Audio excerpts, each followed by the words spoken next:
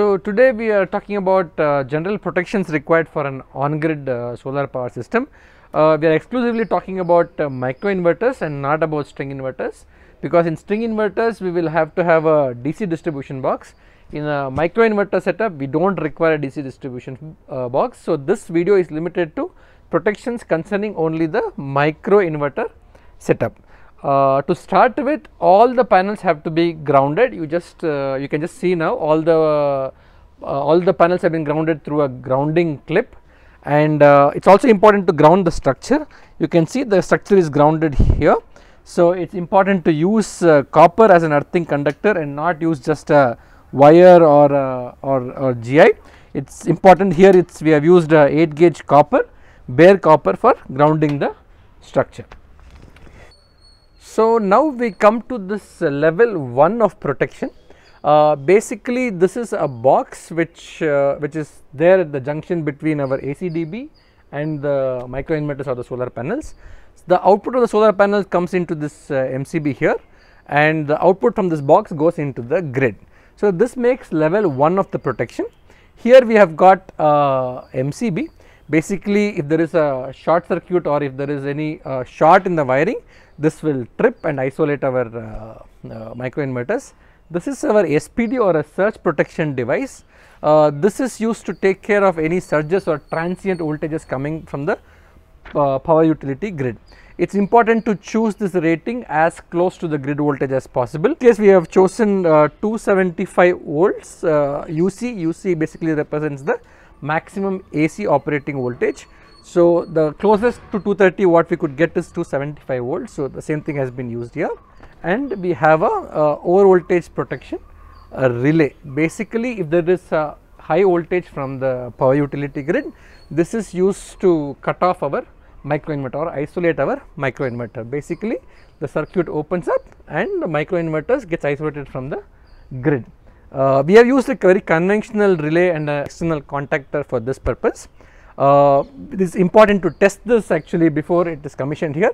So we will actually also show you how this is being tested, and how the relay and the contactor behaves under high or low voltages. We also have another relay with a built-in contactor. This is provided by Enphase. Of course this is not yet commercially available in India, but one could use this as well to take care of any abnormalities in the grid. So now we will go and see how to test this conventional relay and contactor, and then we will move to the level 2 of the protection, which is given at our ACDB near electricity meter. So now let us look at the testing as well as the second level of protection now. We just saw the level 1 of protections, which was just put below the solar panels. We have put up the same box here in the test bench. The idea of this box, that is the level 1 of protection, is to isolate our microinverters in case there is an excess voltage or under voltage from the power utility grid. So this box consists of our MCB and a relay and a contactor. The output from the microinverters comes into this MCB. Through this terminals we have connected the output to the ACDB box, which is near the electricity meter down below. So this relay essentially senses the voltage of the grid and cuts off the microinverters. So now to simulate the grid, we have used a variable transformer. We have connected the variable transformer here. So this is the grid now. So we are sensing both the voltages. This is the voltage from the grid, and this is the voltage reflecting on the microinverter, that is this voltage. So now we will try to increase and decrease the voltage and see if the microinverters gets isolated. Now the voltage of the grid is 234 volts. We will now gradually increase it and see what happens. So the voltage is going above, yes, now it crossed 264 volts. So now the grid voltage is about 270, and the microinverters have been cut off from the grid. So no excess voltage is reflecting here. So we will now try to get back the voltage. So now I will try to reduce the voltage from the transformer. So now we will come below a threshold. So it is about 240 volts, and now there is a reconnection, and now the voltage is appearing on the microinverters. In the same way we can reduce the voltage. So we will go on reducing the voltage and check what happens. So now it is 220, 218, and the voltage has gone to 207 volts. So that is again below a certain threshold. So the microinverters have been cut off. So there is no voltage appearing across the microinverters. So it's showing under voltage here.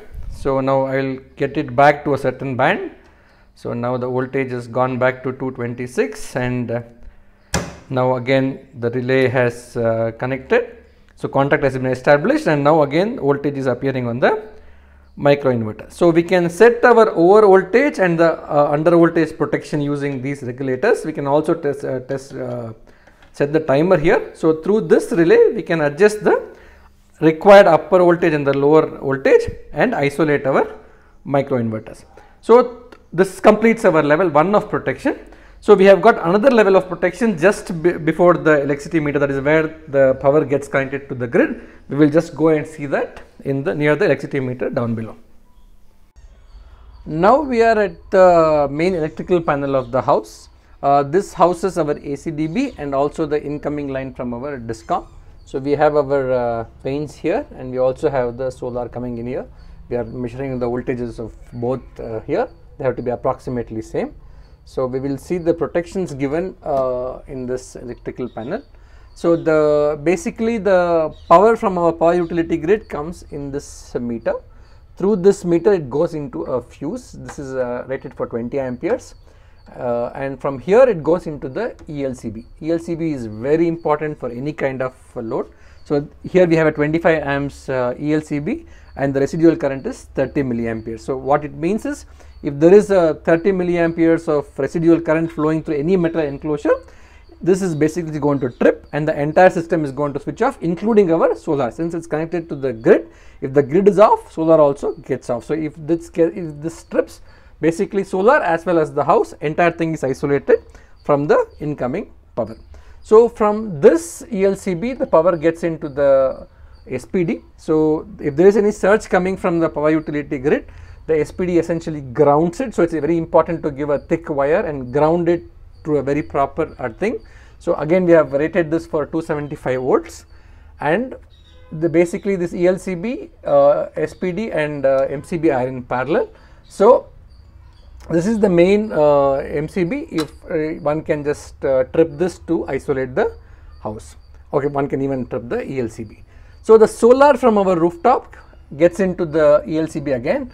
So this is given again if there is any kind of flow of current through a structure or any kind of enclosures or any live wire touching any metal part, this ELCB will trip and isolate both the inverters as well as the loads. So again we have got an MCB and ELCB, and before the power gets connected to the grid, it flows through a generation meter, and from the generation meter again it goes through a 20 amps fuse and gets into our main MCB, that is the power utility grid MCB. This is where both our solar as well as the grid power gets connected and becomes a grid tie system.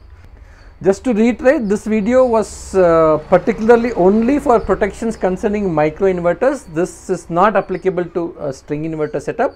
Also, I have only touched the basic and tried to give only the gist of the protections involved. I have not gone into details of cable sizing or details of the component sizing or how to do the wiring and how to crimp, what lugs to use. I have not gone into any of those details. This is only to give a overview of the protections involved. Maybe in the next video I will discuss in detail how to size the cable, how to do the wiring, how to do the crimping. Let me cover all these things in the next video. Thank you very much.